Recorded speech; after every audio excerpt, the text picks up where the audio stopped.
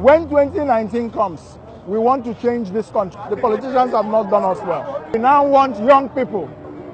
The old men, they should go and retire. We need technocrats, people will not be politicians. Your voters card, now they're your power day.